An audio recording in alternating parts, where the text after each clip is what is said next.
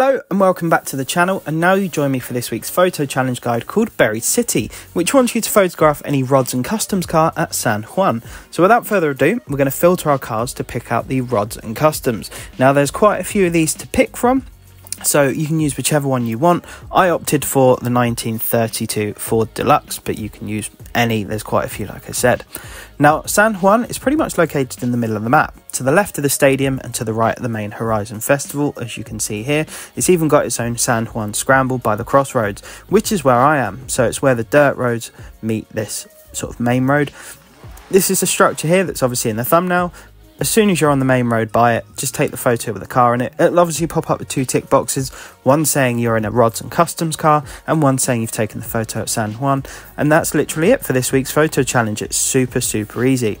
Now hopefully this guide did help you out, but if you're struggling with this challenge or any other, then please do let me know down below in the comments. Of course, I will try my very best to help you guys out.